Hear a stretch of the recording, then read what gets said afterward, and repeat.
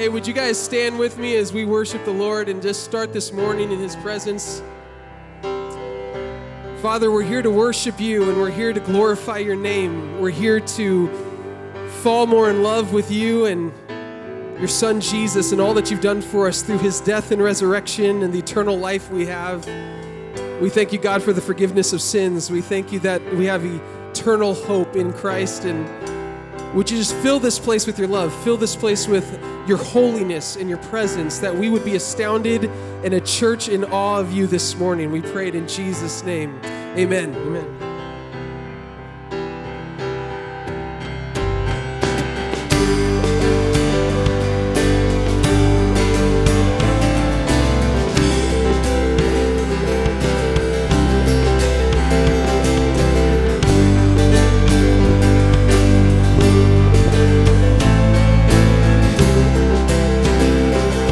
He's coming on the clouds.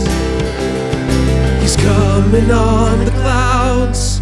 Kings and kingdoms will bow down.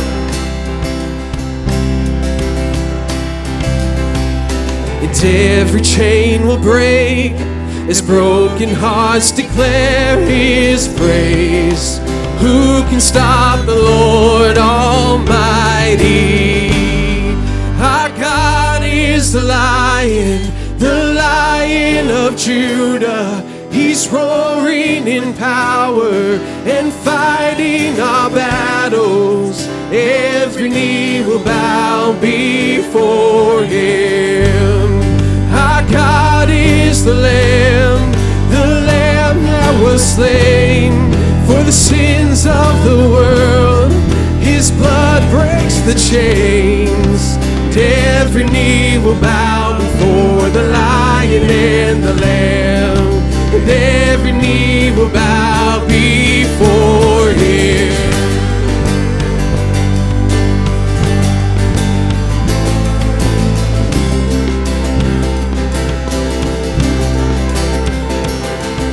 And open up the gates, make way before the King of Kings.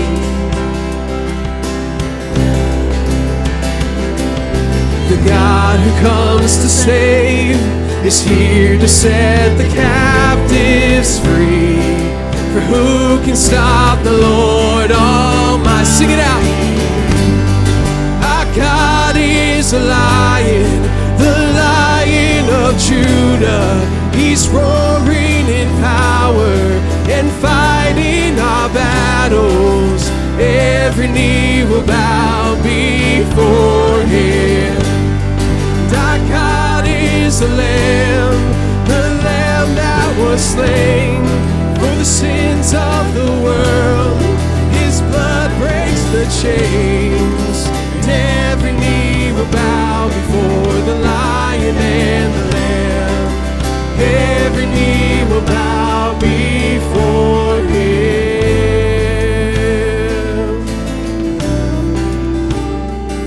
Oh, we bow before You, Lord.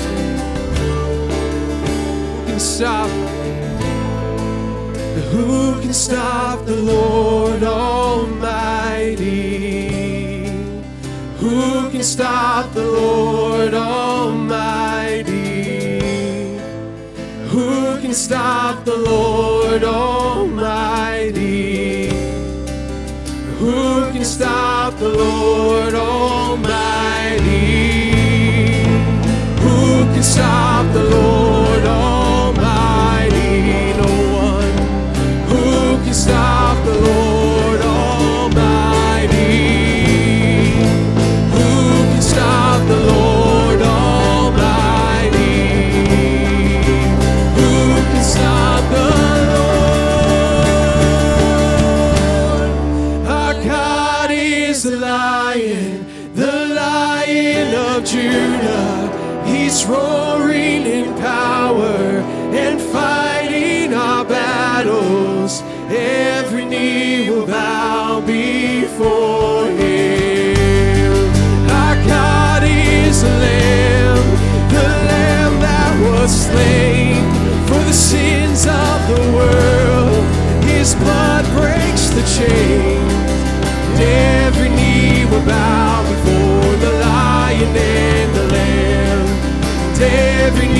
will bow before him.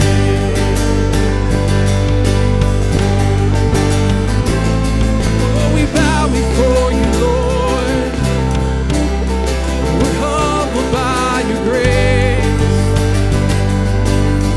Come meet us in this place.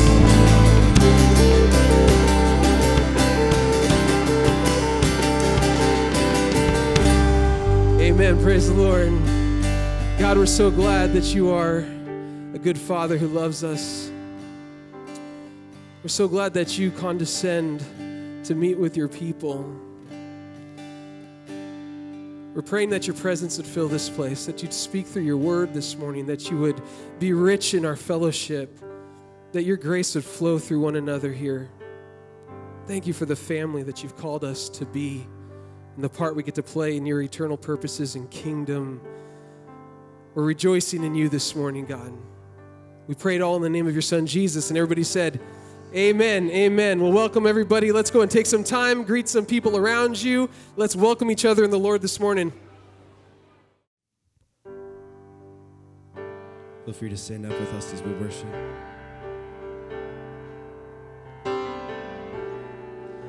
We have a new one for you this morning. So sing it as you know it. Worthy. Worthy of every song we could ever sing. Worthy of all the praise we could ever bring. Worthy of every breath we could ever breathe. We live for you.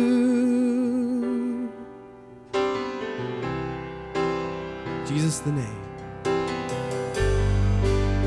Jesus the name above every other name. Jesus the only one who could ever save. Worthy of every breath we could ever breathe. We live for you. We live for you. Holy. And holy, there is no one like you. There is none beside you. Open up my eyes in wonder. Show me who you are and fill me with your heart and lead me in your love to those around me. Worthy of every song. Worthy of every song we could ever sing. Yes, you are. Worthy of all the praise we could ever bring. Worthy of every breath we could ever breathe. We live for you.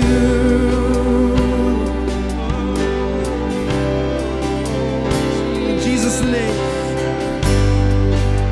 Jesus, the name above every other name.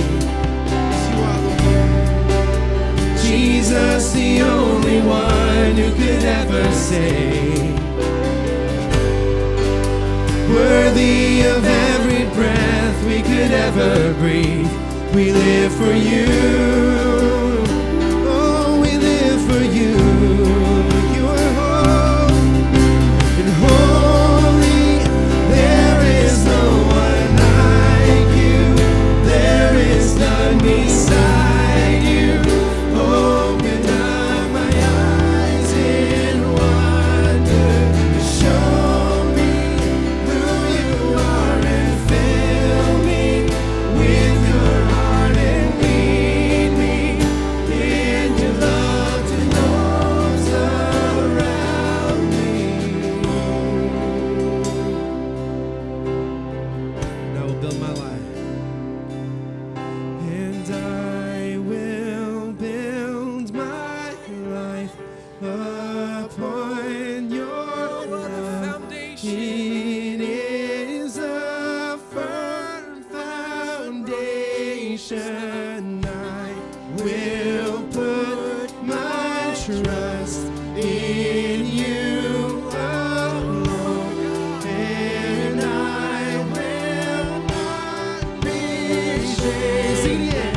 And I will build my life upon your love. It is a firm foundation. I will put my trust in you alone, and I will not shake. There is no one like you. There is none beside you. Open up my eyes in wonder and show me who you are, and fill me with your heart and lead me in your love to those around me. Only there is no one like you. There is none beside you. Open up my eyes in wonder. Show me who you are, and fill me with your heart and lead me in your love to those around me.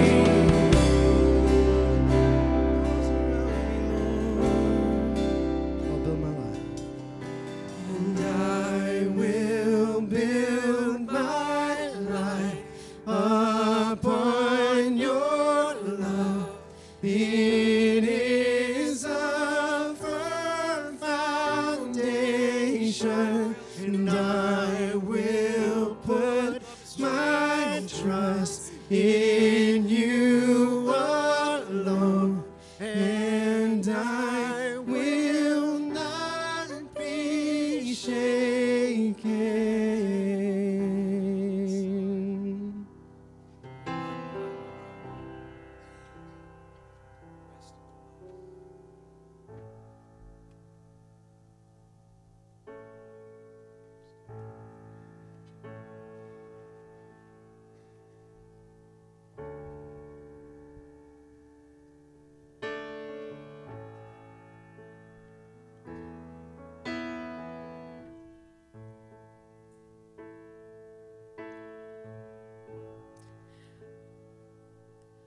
Oh Lord, my God, when I in awesome wonder consider all the worlds thy hands have made, I see the stars, I hear the rolling thunder, thy power throughout the universe displayed. Then sings my soul, my Savior God, to thee. How great thou art, how great thou art. Then sings my soul, my Savior God.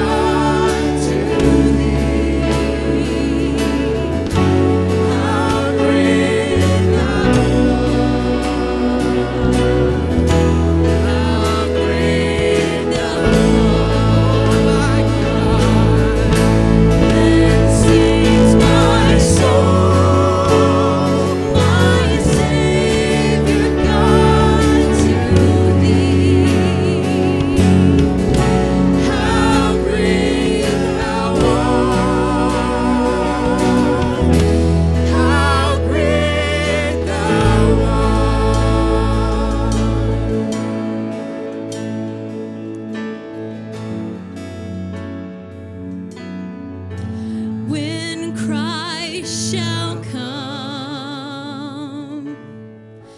with shout of acclamation and take me home.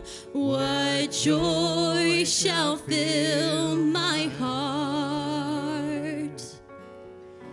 Then I shall bow in humble adoration and there proclaim, my God, how great thou art.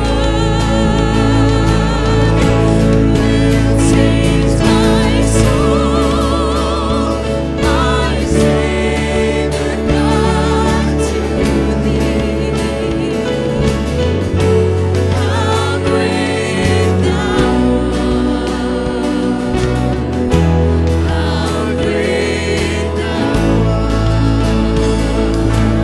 art. Then sings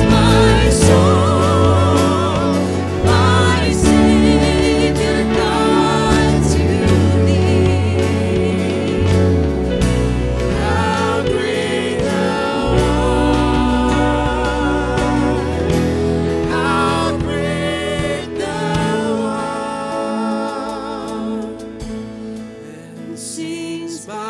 soul, my Savior God, to thee. How great thou art. How great thou art. Then sings my soul, my Savior God, to thee. How great thou art. How great thou art. Then sings my soul, my Savior God, to thee. How great thou art. How great thou art.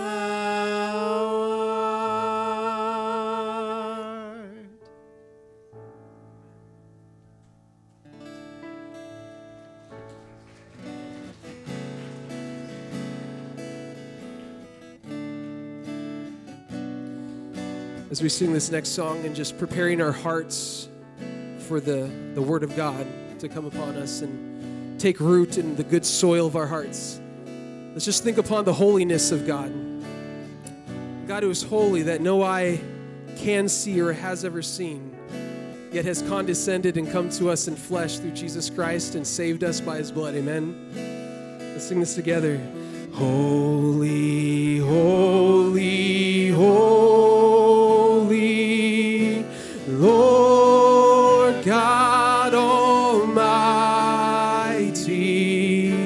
Early in the morning, our song shall rise to thee. Holy, holy, holy, merciful and mighty, God in three persons, blessed Trinity. Who is like you, God, in all your holiness, three in one. Holy, holy, holy, all the saints adore thee, casting down their golden crowns around the glassy sea. Cherubim and seraphim falling down before thee, which were and art and evermore shall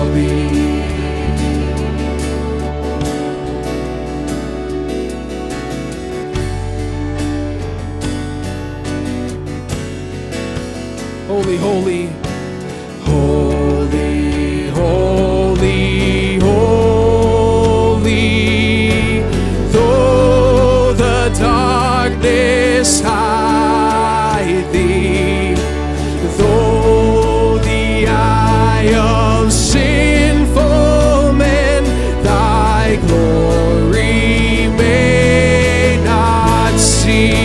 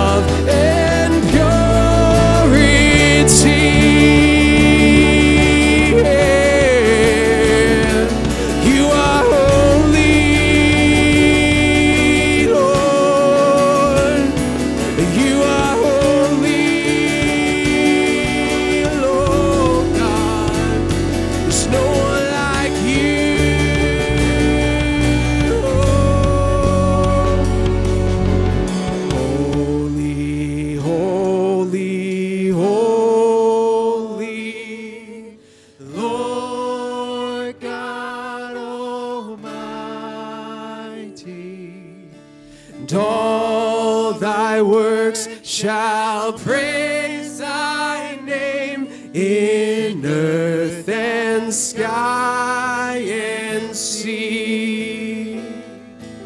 Holy, holy, holy,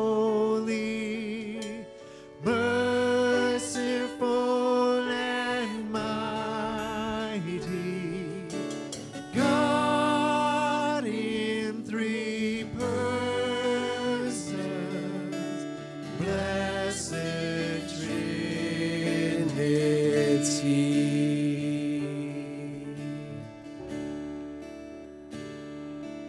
Lord, we're here to bless your name by the grace that you have given us and stirred in us and changed us and made us into worshipers of the living God.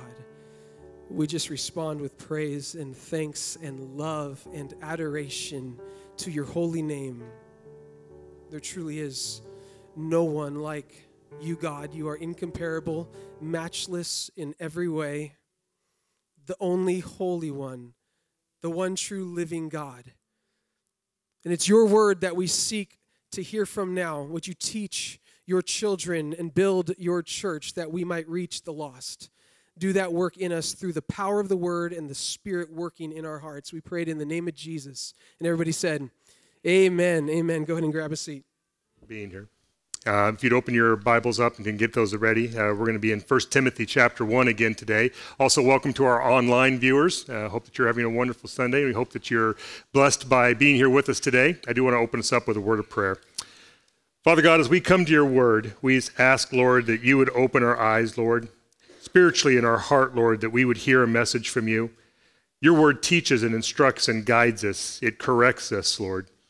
It brings us closer to you. And it shows us who you are.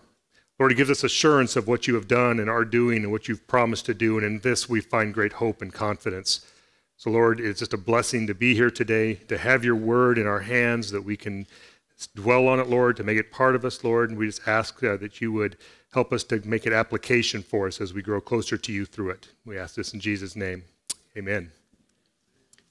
So last week we started this sermon, or the series rather, in 1 Timothy, and we got to know the guy Timothy just a little bit, and we started talking about how he made his transition from this person who came to hear about Jesus to becoming a leader in the church. And we talked at length last week about hope, about the hope that we have in Jesus and what the expectation of what hope really is.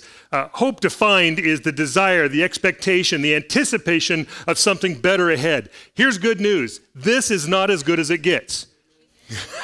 Now, as good as you might have it here today, this is not as good as it gets. As bad as everything is today, what a blessing it is to know that this is not as good as it gets. There is something so much better ahead For those who haven't accepted the Lord yet, who haven't known that release of their sins and are still walking around in their guilt and the condemnation of all the things that they've done, just like that kid when he came home and he had done something wrong at school and he's bringing that letter home from the teacher that has the frowny face on it. And it says you have to give it to your mom, your dad, and he has to come back to school the next day with that signature showing that you showed it to mom and dad.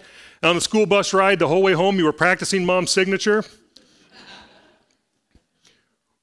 What a great release it is to know when we get home and you show that to mom, you show it to dad, and you have that talk with them, and they encourage you, and they tell you, you can do better than that. I know I can do better. And they give you that release. They give you that forgiveness. And they tell you that they're proud of you and they love you. And they encourage you. So many people out there today don't know that release in their lives. They're still going through life with that note in their pocket saying that there's judgment coming because they haven't known the release of the forgiveness of their sins by Jesus. They don't have that hope realized yet. And we realize that Christ is our only hope. We have the knowledge. We understand that we're not justified by any of the things that we do. We understand we've all fallen short of the glory of God. People will argue and say, well, they're good and that they have done good things in their lives, but we know that none of us is good enough. We know that none of us, without God's blessing, without having that forgiveness of the Lord, that we're going to be held accountable for our own actions. We have this hope of looking forward to having that relationship with Jesus. And they don't have the things that we realize. And we take for granted things like God's protection. Day by day. Getting home from work every day. Getting home and making it back to the safety of your home every day is a blessing. And we take for granted some of those things. That day by day, the blessings and protections that we have. We take for granted the things like having peace with God. It is a terrifying thing to fall into the hands of a living God. God who created all things and it is over all things. And yet we have peace with him through our relationship with Jesus Christ. Yet there are people out there that don't know that and don't have that hope of protection or peace or blessing from the Lord. And again, we know that once we were just as they were. The only difference between us and them is that we read the Word of God, we heard the Word of God, we heard the message of the Lord, and we said, I believe. And I trust. And we asked Jesus, said, Lord, I want that protection. I want that forgiveness. I want that blessing in my life. And we accepted the Lord as our Savior. The Lord extended that blessing on to us. I said last week that we were talking about hope. We asked about that convicted murderer, that felon, that rapist, that thief, that burglar, that liar, that you would invite this person into your home and you'd invite them into Thanksgiving dinner and you'd sit them down at the table with you and say, you know what, I know that man has all this sin and judgment on you and I know that you're guilty of all these things, but you know what, here in my family, we're just going to forgive you of all that and we're going to let you sit down and have dinner with us. Here, sit right down next to the Jello mold next to my granddaughter. You know what, in fact, don't worry about going back outside the house ever again. We're just going to adopt you into our family. I'm going to move one of my kids over. You can sleep right there next to, and we'll make a bed next to the bunk bed and you can be with my family forever. What hope does that person ever have of that kind of relationship? And the answer is none. But then again, what hope did any of us have of the realization of heaven? Without Jesus Christ in our life, what hope did we ever have of realizing the blessing of being in the presence of the Lord God for all eternity? And the answer is none. Without Jesus. Therefore, without the Lord, there can be no hope. And yet people go out and they seek so many different ways to find happiness in the world without the hope of Jesus. And ultimately, it all fails. They say, oh, but I'm a good person. You say, compared to what? Compared to who? So who's more deserving of the prison cell? The person who murders 1 or the person who murders 10? And the answer, of course, is both. And yet people say, well, I'm good. I'm not as bad as that person. And they say, well, therefore, I am good. I'm good enough. And again, the message becomes good compared to whom? Sin is not graded on a scale. People often say, well, I've done bad things, but I haven't done real bad things. Well, the problem is God is all good. And God grades all sin on that one scale, that if you have done anything that disappoints, let downs, falls short of the glory of God, it is sin. And there's none righteous, no, not one. So none of us can say to ourselves, well, I don't have to worry about going to hell because I'm a good person. I do good things. I help out people in need. I give money where it's needed. I'm a good person. I don't lie or cheat or steal. I don't speed. I claim all my income on my taxes. I'm a good person. Well, that comes back to lying, doesn't it? And all of a sudden we find that we have fallen short of the glory of God. There is none righteous, no, not one. It is important, and as basic a lesson as any we're ever going to learn, that we need to have Jesus Christ in our life. We need to have that relationship with the Lord for the forgiveness of sins, because we've all committed them. And again, God doesn't grade on a scale. In Christ, there is forgiveness of sins. This is one of the most basic concepts that we can get across, that we need to have imperative upon our minds, our heart, that this is the truth, and it's something that we are taking out into the world around us that needs to hear that message as well. Christ forgives sins. And in Christ, there is righteousness before God, because in Christ, it is Christ who presents us before the Father. It's a blessing to know that it's not my sin-filled life that God is going to look at.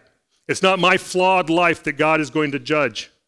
But he sees me through the lens of his Son, Jesus Christ, because I've accepted his truth in faith. I'm therefore justified, sanctified, and eventually one day glorified, not because of anything that I did, but because of everything that Christ has done. What hope can there be without Christ in our life? Psalm 33, verses 20 through 22, it's on the screen, reads this: "We put our hope in the Lord. He is our help and our shield. In him our hearts rejoice, for we trust in his holy name. Let your unfailing love surround us, Lord, for our hope is in you alone." Everything else will let you down. The world will let you down, your jobs will let you down, your friends will let you down, your family will let you down. Everything else in the world at some point will let you down. That's the encouraging part of the story. And you wonder why we can say in Christ there is hope, because God is the one that will not let us down.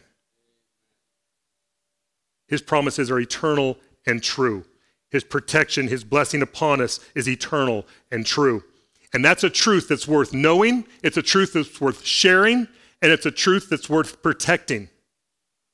In the world that we live in today, believe it or not, church, there are people out there that are trying to whitewash, water down, and change the truth of God.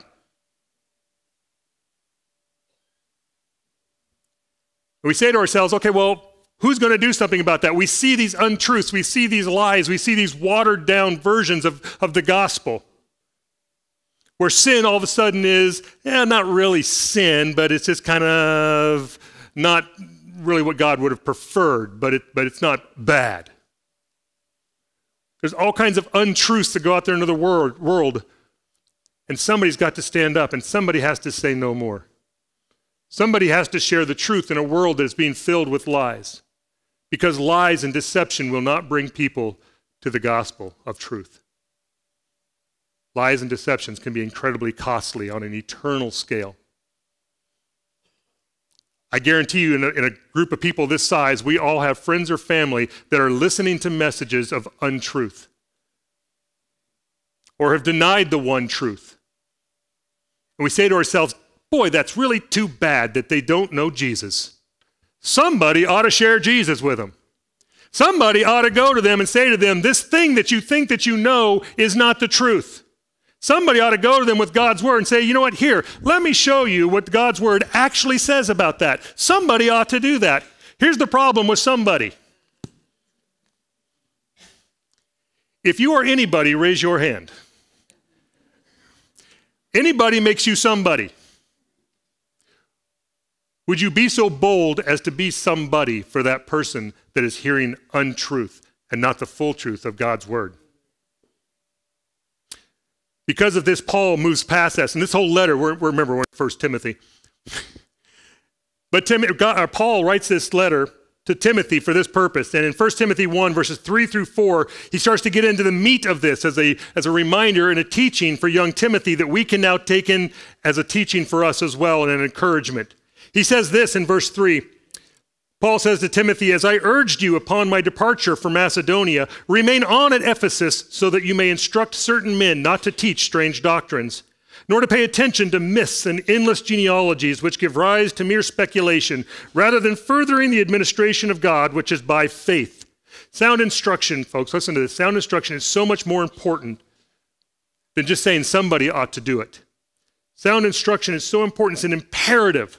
The duty of protecting and proclaiming God's word has gone back for generations. Here we are all the way back in the generation of Paul and Timothy in that first century church. And even then, right at the very beginning, there was false teaching and there was misunderstanding and misperceptions and bad understanding of what the truth of God's word was. And so Paul says to Timothy, Timothy, you need to stand up. And you need to stop this bad teaching. And he's going to go on and instruct him further. But understand, church, that today we are the Timothys of the world. It is our job today to stand in the way of false doctrine. Here's the person that stands up there and says, okay, well, look, there's the pastor up there. There's the preacher, okay? There's Brian. There's Craig. There's one of those people. There's the Sunday school teacher. And it's that person's job to go up there and speak out against false doctrine. Is that what we really believe? Am I in your school? Am I in your work? Am I in the places that you interact with people on the street? No, we can't be everywhere. It is an imperative on us, each one of us as a follower of Jesus Christ, to know what the truth is and to be willing to stand up and to stop false teaching when we see it being presented. And it surrounds us. It's all over the place. His first encouragement, though, he says to Timothy in verse 3, he says, Timothy, I want you to stay there. I want you to remain in Ephesus. I want you to stay in the field. I want you to stay in the fight. Because there's a fight to be fought right where you are. There is false doctrine in the church right where you are, in the city right where you are, in Roseburg right outside these walls, in the coffee shops and in the restaurants. Stay where you are and stay in the fight because there's a lot of work to do. He said, I instruct you that these certain men, I want you to instruct them not to teach strange lessons. Now, this is bigger and a stronger word than just suggesting to Timothy that he stop these men from speaking. The word that he uses here is a declarative word. He says, I beseech you, I implore you, I exhort you, Timothy. This is a big problem. Take this to heart. Don't just look out at it and go, those guys are not telling the truth, the whole truth, and nothing but the truth of God. Someone should do something. He said, no, Timothy, you get out there and implore these men, instruct these men, tell them to stop. And it wasn't just a mildly suggest. He said, Timothy, I want you to instruct them to stop. I want you to charge, I'm directing, command them, give them the order to cease and desist. Now, I was a police officer for a long time, and I get cease and desist. I understand this word. I also understand the word stop. Many of you don't.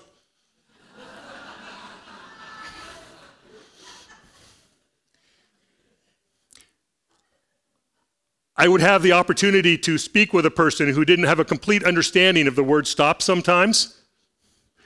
I would explain it to them this way. If you were getting hit with a stick and you said, stop, would you like them to slow down and then proceed with caution? Or would you prefer that they cease that action altogether? And they got it. They're like, no, I want them to stop. I said, so do I. You want to stop. And this is what he's telling them. He says, I want you to stop and desist. Cease this bad thing that you are doing. Stop with the bad teaching that you are doing. And don't pick it up again. The way that Paul addresses it to them, he's like a commander giving orders to his soldiers. He says, I want you to gather up your troop. I want you to go out there. I want you to take that hill. He wanted to encourage Timothy how important it is to not allow false teaching, bad teaching, and wasteful teaching and lessons to be circulated amongst the brethren, or even around the areas that we're at. As we interact with people and we hear these falsehoods, is to have the courage to speak out and say, you know what? That's not what God's word actually says. Let us also be so encouraged because it's easy. The enemy spreads lies and misconceptions, misperceptions, and false teachings all around us. And it's easy for us not to engage in that. We hear messages that lead people away from the truth of Christ. We hear these things in our midst and we say to ourselves, well, I mean, it's not really my fight. I mean, that's what, pastors and preachers and those kinds of people do. It's not my fight. I don't want to make any waves, right? I mean, I wouldn't want to offend anyone. I might be labeled as being narrow-minded, one of those churchy people. Oh, no. It is our fight.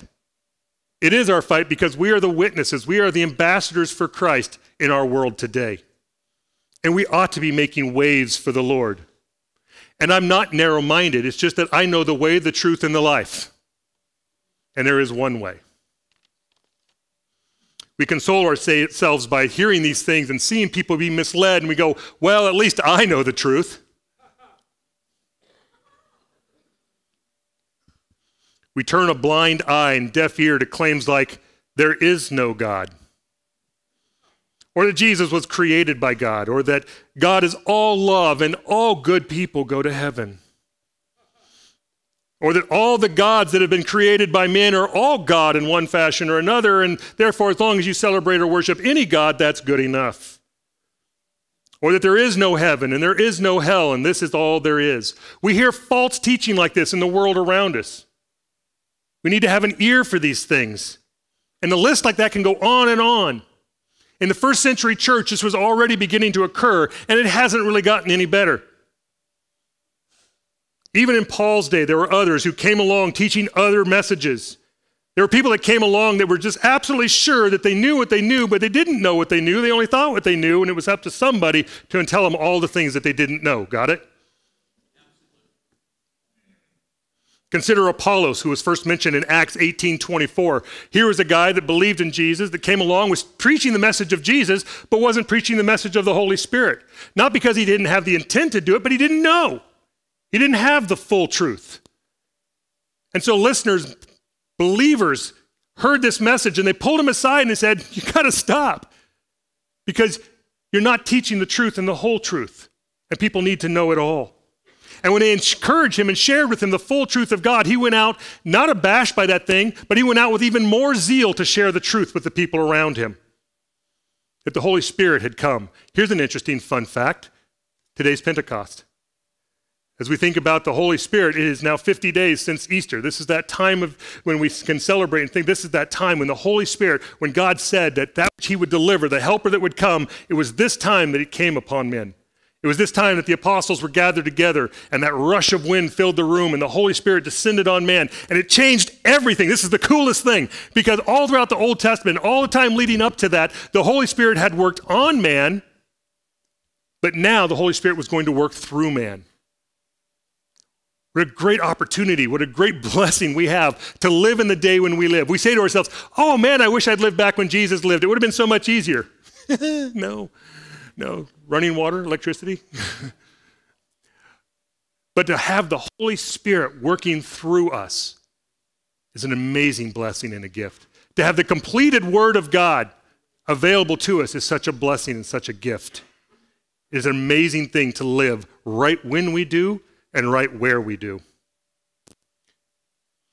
Consider also the Judaizers in Acts 15:1. These were Jews that had gone out after Paul, and they shared the message with new believers, saying, well, that's great that you want to be a believer in the God of the Israelites. Now, all you got to do is obey the commandments of Moses, and you can be saved. And they were confused because this was a different teaching that had gone out. And this is the problem. There are those who have gone out with different teachings after the teaching of the truth. And they twist and they turn things just a little bit for their own purposes. Why? Because they had a lack of faith, a lack of trust in the message of grace. God's gift is eternal and it's free and is to anyone who believes these things in faith. But there have always been those that have gone out sharing untruth, false truth, or half-truth. I get the encouragement of this message in Acts as these people, as these men went out sharing this idea that they had to be obedient to the law to truly be saved. That there were works that were associated with their salvation if they were truly going to be saved. In Acts 1, verses 5-11, I enjoy this because it speaks to the leadership of the church. The leaders of the church in that day had to deal with this teaching that had gone out and had to decide how they were going to address this that had gone out. They demonstrated how we are to respond in our day also, leaders of the church. Acts 1, verses 5-11 says this, then some of the believers who belonged to the party of the Pharisees stood up. So these were believers, Pharisees who had accepted Christ. I know we give the Pharisees a bad rap, but there were those amongst the Pharisees who had believed the message of the gospel, yet they were stuck with some of this old tradition and some of these old beliefs and adherences to the law and righteousness through works. And so they said, then the Gentiles must be circumcised and required to keep the law of Moses. The apostles and the elders met to consider this question. This is what we do too, guys. When your elders and your leaders and your pastors come together, we address some of these things as well. When false teaching, half-teaching, and untruths come our way. we meet to address these things. In verse 8, as they were talking about these things, Peter says, God, who knows the heart, showed that he accepted them by giving the Holy Spirit to them just as he did to us. He did not discriminate between us and them, for he purified their hearts by faith. Now then, why do you try to test God by putting on the necks of Gentiles a yoke that neither we nor our ancestors have been able to bear? No, we believe it is through the grace of our Lord Jesus that we are saved, just as they are. The message that goes out there says that you have to do something to earn your faith. You have to do something to earn righteousness. You have to do something to earn salvation. Who here has a job? Why? Okay, let me change that up. Who here is getting money for nothing? But then we get the idea that we go out and we earn our money. But salvation is not something that we can earn. It is a free gift of God. If it was something that I had to do to work to earn, then I could boast about it, couldn't I, church? I could say to myself, self, man, am I ever righteous. Look at all the good work that I do. I am way better than that person down the way over there that's not doing as much work as I am. Therefore, it is not about work. It is about grace. It is about faith. It is about belief. It's not about the work. And yet the world around us says it's too good of a deal. Salvation for free? Well, it wasn't free. There was a mighty price paid upon it, but it was Christ's price to pay, not ours. There was a great cost, and it was paid so that we could be free. Today we call it legalism. Theologically, we call this righteousness that is dependent on obedience to moral law through church tradition rather than personal faith. And this can take on a lot of ugly heads. And it can manifest itself a lot of different ways amongst believers. In the first century church, there was false teaching that was being handed down. That same kind of false teaching can be present in the church today. Right standing with God results in right adherence to fill in the blank. There are churches today that share only parts of the truth, whether intentional or not, and that's why it's so important. How do you know? How do you know when you hear these things? There are people who are fantastic speakers that can really draw in a crowd. How do you know if it's truth or not truth? Well, here's the really cool part. I said it earlier, because we live in such a privileged time to have the whole Word of God, the truth, the whole truth, and nothing but the truth available to us in our hands, on our devices. We have such great access to it like no other generation of man has ever known. If you don't know the truth, church, it's because you're not seeking it. It is available to each of us. And yet we still, to this day, have churches and people that go to churches that come to church on Sunday morning so they can learn the truth. And they go home that afternoon and they spend the rest of their day doing what they need to do. And then Monday, Tuesday, Wednesday, Thursday, Friday, Saturday is kind of a complete freebie. They do whatever they need to do to get through life. And then Sunday, they come back to church so they can learn more about God's truth. Friends, if that is the best that you are doing to learn the truth of God's word, you could do so much more.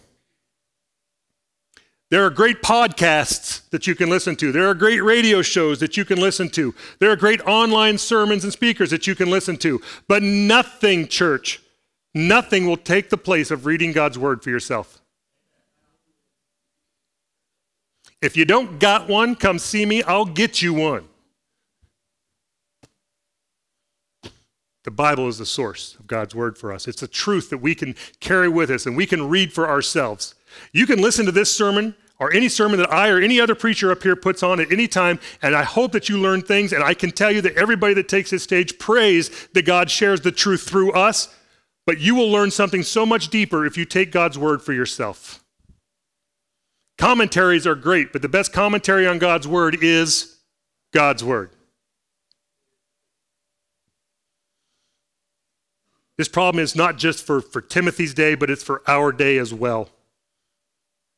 There are people that are going out now just like they were going out then. Messages like, did you realize that Jesus is the Son of God? The firstborn and highest order of all creation. What? There are people out there who will tell you that Jesus is a created being. Is that true, church? How can we sing a song that says that they are one, the three in one? And yet I've got those nice young men that come and knock on my door and will try and tell me that he is not of God, but created by God. How do you know the truth if you don't know what the truth is? Friends, we need to understand it, we need to read it, we need to know it, and we need to be able to defend it. Especially in the world that we live in, because all those social media sites and all that stuff out there that is promoting and putting the word out there, a lot of it is putting out false teaching. And you can either turn a blind eye to it, or you can try and correct it, because your friends and your neighbors and your family members are at risk. And so are you if you don't know the truth, the whole truth. Let me be clear, Ephesians 2:8-9 says this, "For it is by grace that you have been saved through faith. And this is not from yourselves, it is the gift of God, not by works, so that no one can boast." And yet we hear messages like this. If you don't go to church every Sunday, you're not a true believer. We hear messages like this. If you don't take communion every Sunday, you're not a real believer. We hear messages like this. If you commit suicide, you'll go to hell. We hear messages like this. If you haven't been baptized, you're going to go to hell.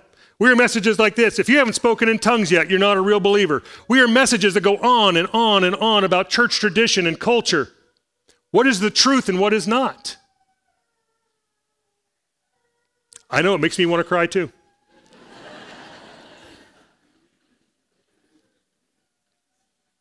Romans 11:6 tells us this, "But it is by grace. It is no longer on the basis of works, otherwise grace would no longer be grace." As Paul talks to Timothy, let's take a look at these two doctrines that he talks about here. There's a strange doctrine, and then there's the sound doctrine. Now, doctrine is nothing more than a set of beliefs. What is it that we believe? Sound doctrine is this, that which furthers the administration of God, which is by faith. The word administration may be in some of your Bibles translated as stewardship. As when Paul was talking to the Ephesians, he says, "Surely you've heard about the stewardship of God's grace that was given to me for you." He says, "It's my job to take care of God's word, to protect it, and to present it to you rightly and correctly by presenting to you sound doctrine." Sound doctrine is that which furthers the administration of God, the stewardship of the Lord's design. It is that which promotes, protects, and proclaims the truth of God. Strange doctrine is everything else. And there's a lot of everything else out there. They talk about myths and legends and genealogies, and people get wound up in all kinds of worthless debates like, did Jesus get married? Are there pieces of the cross still floating around, and what power might they have? What about that guy that stabbed Jesus in the side? Didn't the blood of Jesus get on him? And I heard somewhere that he's eternal and still alive and waiting for Christ to come back again. All kinds of stories and legends that get out there. And people create these long thought processes about these things instead of focusing on God's word. They focus on the things that may be rather than the things that simply are. They seek to answer questions that God didn't give us the answer to. The mysterious things still belong to the Lord. But the things that have been revealed to man are ours and for us and for our generations to come and to follow. God has revealed everything that we need to know. How come dinosaurs aren't in the Bible? People say, oh, they are. They're here. They're great monsters. They're leviathans. They're beasts of this and that. We get focused on things that God says, are not the big picture. God's glory, Christ's redemptive blood, those are things that we need to be focusing on. There's the teaching that edifies, and there's the teaching that erodes. That which edifies is that which promotes and matures godliness, that which builds us up in our relationship to the Lord. And that which erodes is that which corrupts the truth, wasting away our energies with pointless discussions. The teaching that erodes is marked with new revelations. Oh, there's all kinds of new stuff coming out there now. A new understanding of the Bible. A new interpretation of the Bible so that it addresses the problems that we have today, because the problems that we have today aren't the problems that they had in the past. So we need a new interpretation of God's word for today. And yet Solomon said there is nothing new. It's displayed by teaching that is filled with words that are not followed by deeds. It is moved by pride rather than by humility, when the lesson becomes more about the messenger than the message. There's only one messenger that we could focus on, and that would be Jesus.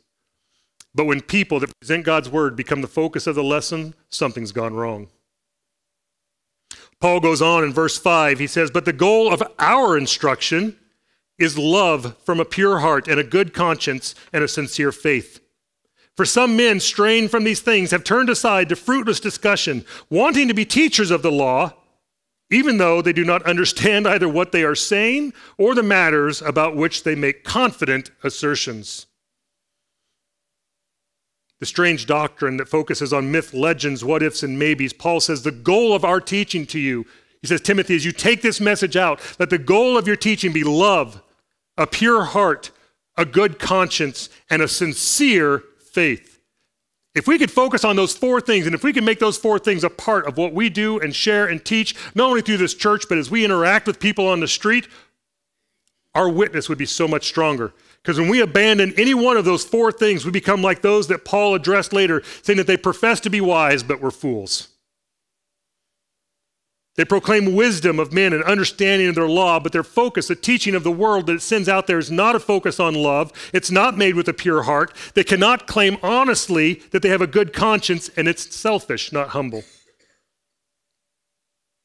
So with all this speaking about the law and all the problems that come about with the law, one could almost argue, well, then what purpose is the law? I mean, let's face it. We live by faith. We've been saved by grace. What do we need the law for? Let's just get rid of them, right? I mean, we're all good people here. We do good things. What do we need laws for? Well, maybe it was the Jewish Pharisee in Paul and all the training that he had in regard that Timothy and maybe future generations would consider that the law was not valuable anymore, that caused him to write these next portions. In 1 Timothy 1, verses 8 through 11, Paul says quite clearly, "But we know that the law is good if one uses it lawfully, realizing the fact that the law is not made for a righteous man, but for those who are lawless and rebellious, for the ungodly and the sinners, for the unholy and the profane, for those who kill their fathers or mothers, for murderers and immoral men and homosexuals and kidnappers and liars and perjurers, and whatever else is contrary to sound teaching, according to the glorious gospel of the blessed God, which I have been entrusted." The law is good, he says. And the law was given to us first by God for good reason. The law protects us. The law guides us, and the law condemns us. More than this, the law defines how very far we are from the glory of God, and it demonstrates our desperate need for a Savior. You think about we can get this concept even from man's law. And I know most of you out there, some of you out there, okay, 3 of you, are law-abiding citizens. Now, some of you, you're like, wait a minute, no, I'm a law-abiding citizen. Because 65 miles an hour on the freeway means you can go how fast? Mm-hmm.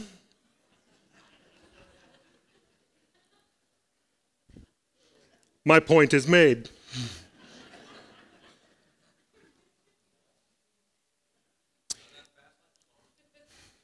That's both lanes. So what if, having been caught breaking the law, because remember, it's only illegal if you get caught, right? Having been caught breaking the law, and that person of authority comes up to you and says, you know what, it's okay, I forgive you. Be safe, drive away. And you think to yourself, what a nice person. But what brought to your awareness that this was such a good person? The fact that you had broken the law.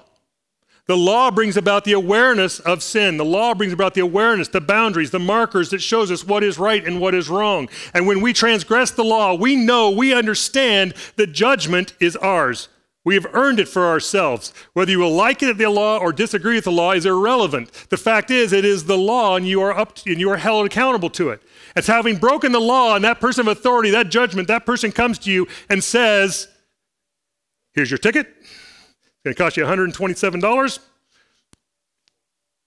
And you say to yourself, what a professional.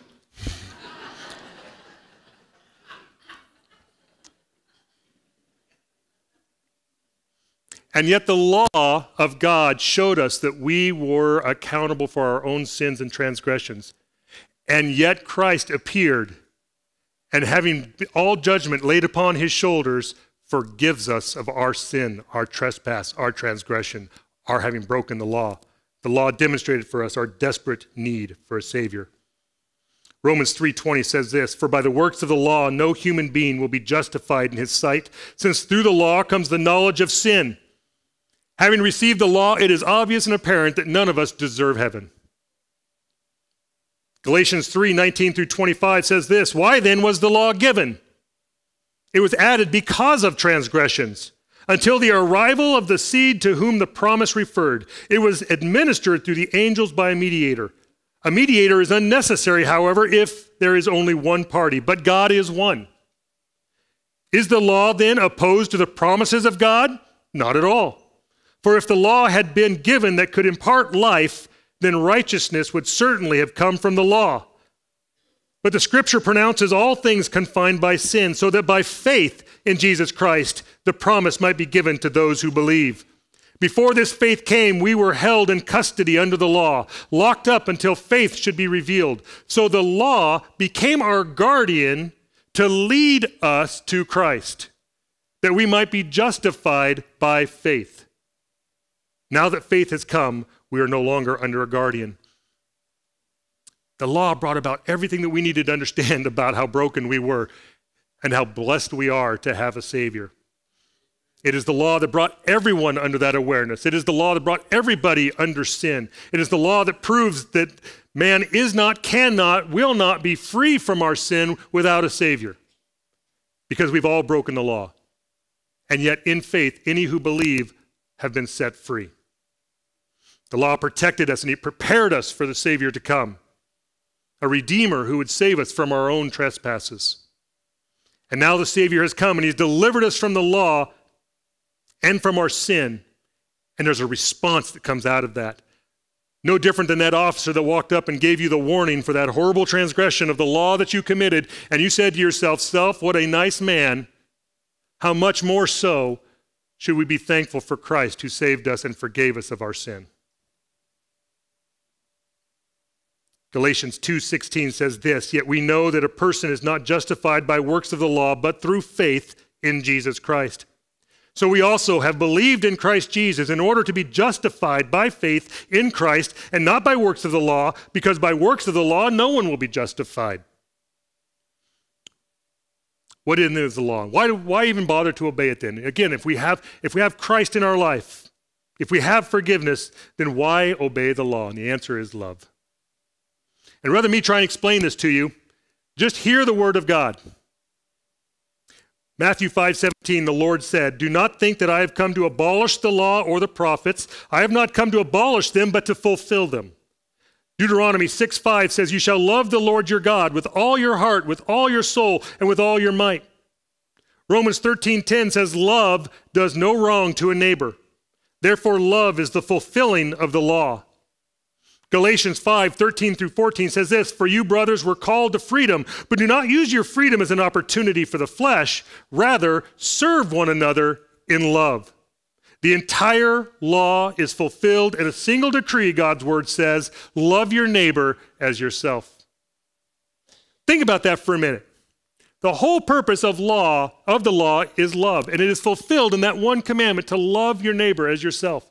You think about all those commandments, all those laws that God handed down to us, and if we loved our neighbors as we loved ourselves, we wouldn't need the law, would we? Because in love, we would not transgress the law. And yet we do not love. If we leave this place learning nothing else other than this today, focus on this. It is love, not the law, that has set us free. It is love, not the adherence to policies or procedures, practices, or adherences to cultural traditions that has redeemed us from our sin. It was love that the Father God sent the Son, Jesus Christ, to die on the cross for our sins. And it was for love that he willingly took his place on that cross, laying down his life for ours. If we believe that, if we really believe that, then our response to God's word should be one of love. Our response to that which God has called us to do should be one of love. Our declaration that I will not stand or sit in the presence of lies, falsehood, and half-truths should be one of love. For the love of my God, I will not allow these things to go on. But we're so bold as to speak out against them. To be so bold as to share the truth with those who do not know the truth because of love. 1 John 5:3. John says this, "For this is the love of God, that we keep his commandments. And his commandments are not burdensome."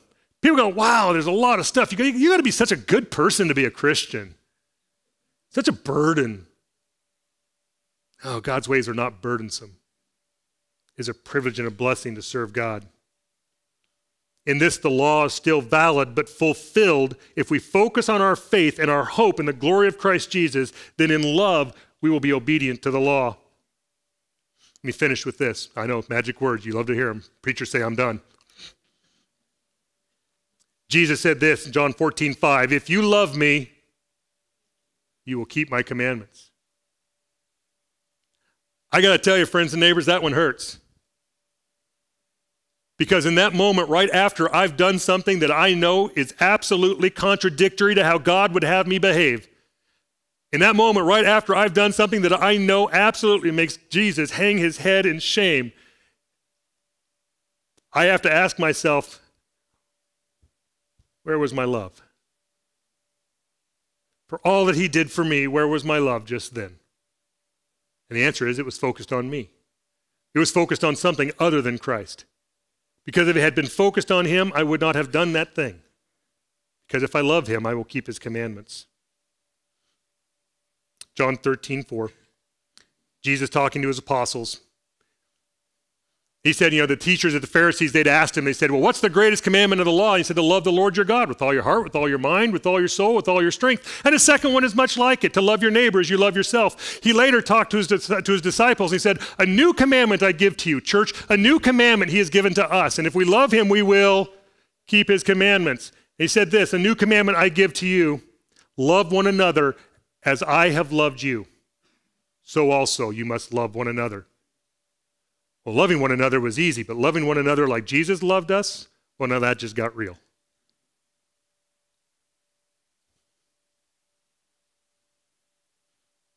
As we go out into the world, let the world know us as followers of Jesus Christ, not because of what we say, but because of how we love. It is love that set us free. And it is our love that will speak so much more than you can ever say with your mouth. Speak the words of God, protect the words of God, hold up and uphold the words of God, but let the world know us as followers of Jesus Christ by our love. If we can do that, we will honor the Lord and we will lead the lost to Christ. Let's pray. Father God, thank you for this day, this opportunity. Lord, I recognize that every day that you give us is a blessing and an opportunity to love you. Lord, I just pray that we would take today's message to heart, that it is by love that you have set us free, but that we have been called because of that love to be the children of God. And that gives us an opportunity and an obligation, Lord, to protect your truth, to speak your truth, but most importantly, to live out your truth in our life. I pray, Lord, that the people outside the walls of the church will know that the believers that are here today, Lord, that the hearers of the word who are listening to this message online, Lord, I pray that they will know that we are followers of Jesus Christ, not just because of the things that we say, but because of the way that we love. Lord, help us to be an extension of your love into the world around us, because that's what you've called us to be. We seek to honor you, to serve you. Lord, we seek to give back to you for all that you've given to us, to trust and to obey. To you be all glory, Jesus. To you, our Father God, we're so thankful. Holy Spirit, fill us, empower us, equip us. 3 in 1. Father, Son, Holy Spirit, you are God. You are God alone. We are your people and we will respond. In Jesus' name, amen.